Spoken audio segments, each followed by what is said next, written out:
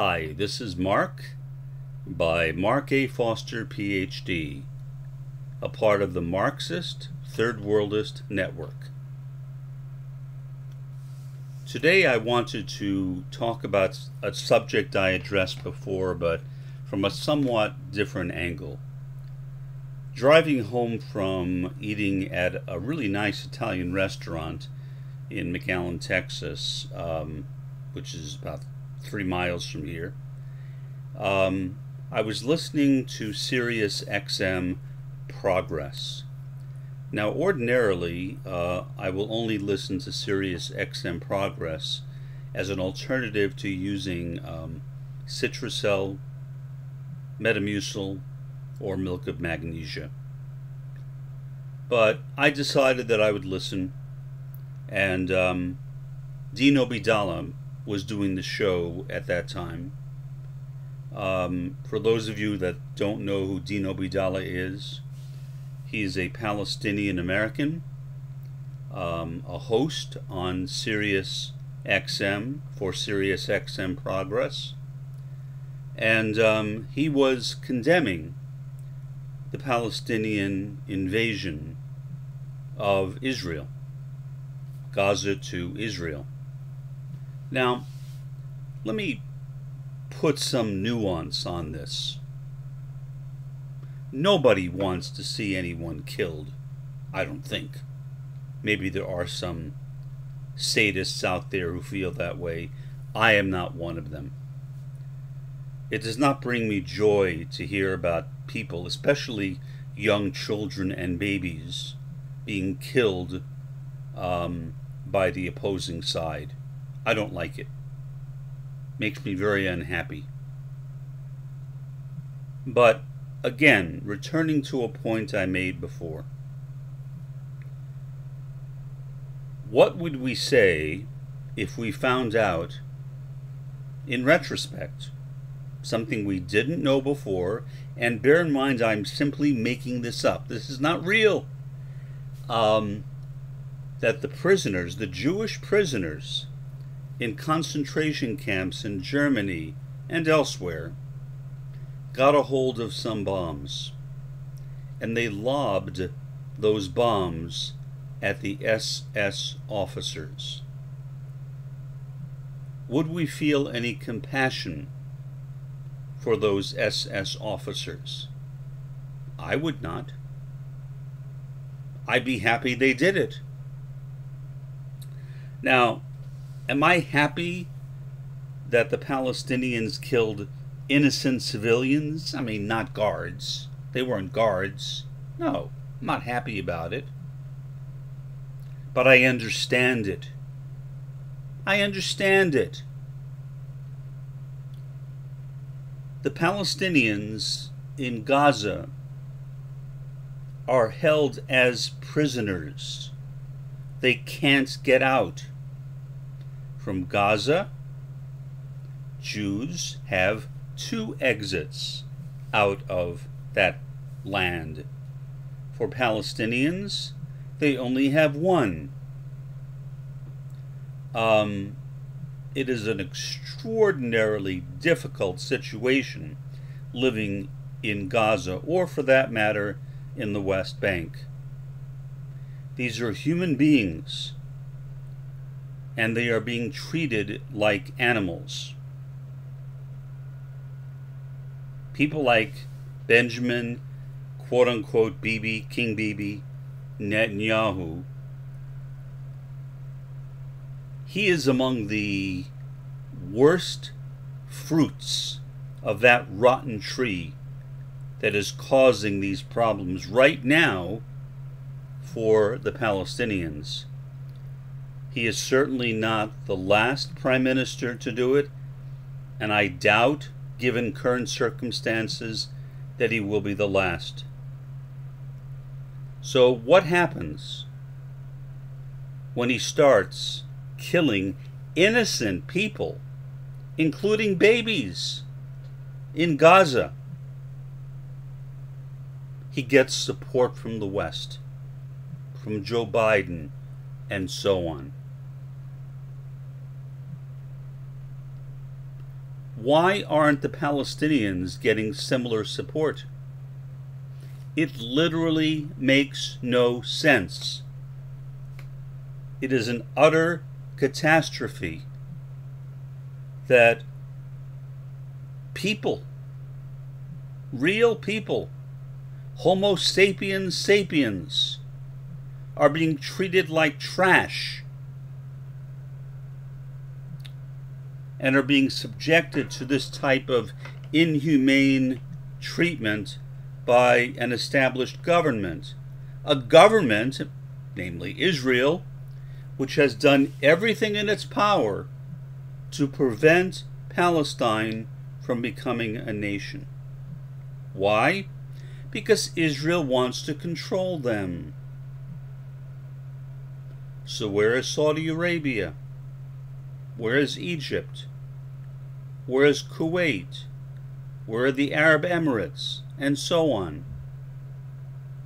They are nowhere to be found. Egypt receives enormous amounts of money from the U.S. Most of the Arab countries have now resigned themselves to the presence of Israel in the Near East. They've resigned themselves to it. Does that mean they're happy about it? I don't know. It was all a political game to begin with. And so now these same Arab countries are making peace with Israel. A colonial power, originally a European colonial power, which planted its roots in a land that was occupied by Palestinians. So anybody who tells you that Palestine was an unoccupied desert before the Israelis started Israel is lying to you. That is simply not true. So why is Dean Obeidallah, a Palestinian American, defending Israel's right to kill Hamas? Now, I'm not a particularly big fan of Hamas. They are an Islamist group, meaning they believe in the establishment of an Islamic State. That is not a good thing in my view. But in this instance, if we contextualize it right here and now and take out and bracket all the other stuff that Hamas has said, Hamas is acting in the interests of the Palestinians, and Israel certainly is not. And yet Dean Obeidallah, rather than coming to the defense of those same Palestinians, is defending both sides. He's playing Bothsidesism. Well, they're both bad. What the Palestinians did was bad. What Israel is doing is bad. No. No. The Palestinians, Hamas, they were doing a jailbreak. They were not convicted of a crime. They were not even charged with a crime. They are just living in a place.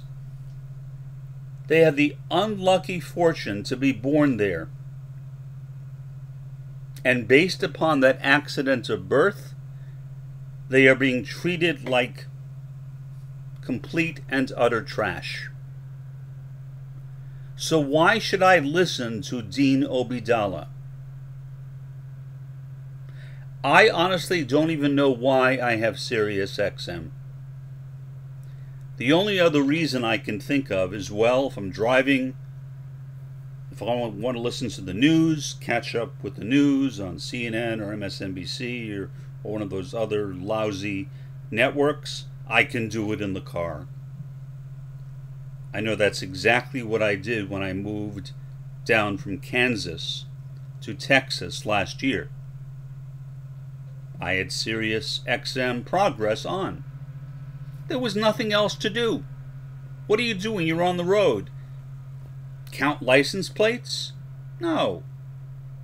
Something to do. It's just passing the time. So, it was useful then. But is it useful now? I don't see how. I am a subscriber to Amazon Prime. The same kinds of music channels that Sirius XM has can be found on Amazon Prime. Not the same ones, but similar. So, after listening to Dean Obeidallah play this kind of Bothsidesism with Israel, which is a state, and Palestine, which is not a state, putting them both into the same category, I am really, really thinking about dropping my subscription to Sirius XM. Now, I'm not going to do that on the spur of the moment.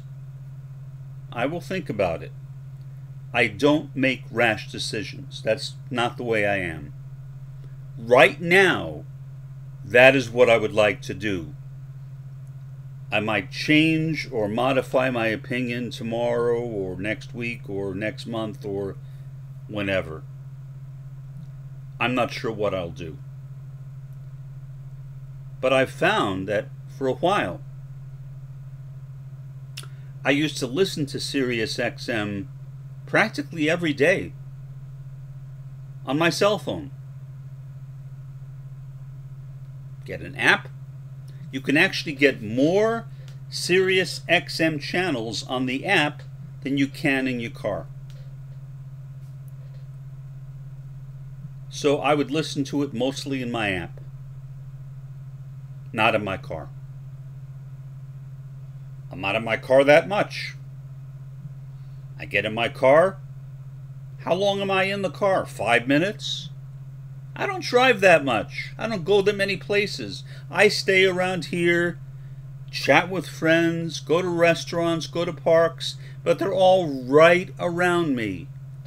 Once in a great while, I will go to a meeting.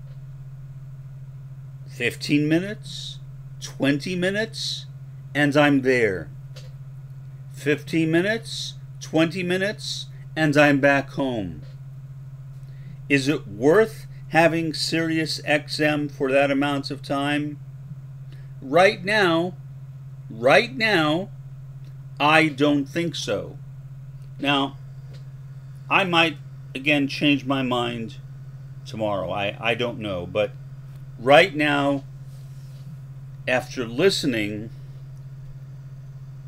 to Dean Obeidallah, I feel like usually I take Citracel, Metamucil, or if that fails, milk of magnesia. I feel like I don't need any of them today. Just listening to Dean Obeidallah has done the trick. Now look, I have nothing against Dean Obeidallah. He is making a living. How much of what he says he believes, I don't know. But I can tell you, if he started saying the kinds of things that I'm saying right now, he would not be working for Sirius XM much longer. He'd be gone. I guess he could go back to his law practice. He is a lawyer. He's an attorney. I don't know if he wants that or not. I'm sure he's making a lot more money working for Sirius XM than he was making as an attorney, although I don't know that either. So I would encourage all of you, everyone listening to me, to consider the situation in Palestine from the perspective of the Palestinians. Bracket set aside the interests of Israel. No matter how much you may like Israel, and admittedly I don't like it at all, but even if you do, say you really love Israel, and over the years I have known people who did. Our friendships were not that strong, and we got into frequent arguments. But I've known people who were strong Zionists. Now, I'm not going to join the Bund. I know the guy who runs the largest Bund organization in the United States. Won't mention his name. They are a bit different than the original Bund. The original Bund was secular. This new Bund is not exactly secular. In fact, to be honest, I'm not even sure what it is, but it's a new Bund. It's not the old Bund. Now, it's not Orthodox Jewish, it's not Reform Jewish, it's not Reconstructionist Jewish, it's not Conservative Jewish, it's not Traditional Jewish, but it's Jewish. And they do practice some form of Judaism. Exactly what that form is, I don't know. Although I have no desire to be a part of the Bund, since I don't practice any kind of Judaism, although I was born into a Jewish family. My mother and my father were both Ashkenazi Jews. Still, I am sympathetic to the Bund and what they stand for. I honor the Bund. I could not be a member of it. It would be hypocritical on my part. I belong to a different religion. I left Judaism when I was 14 years old. What that other religion is inconsequential. Point is, I don't follow Judaism. So being a part of the Bund would be a contradiction.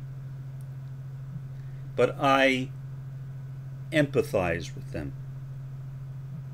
I am proud that there is at least one organization, and in fact there are others too, there isn't just one. But I am proud that there is at least one organization which is willing to stand up against the Zionist state of Israel. Bear in mind,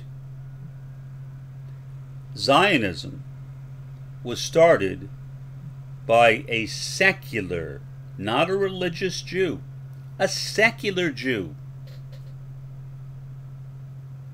Just like the American Pledge of Allegiance was written by an atheist.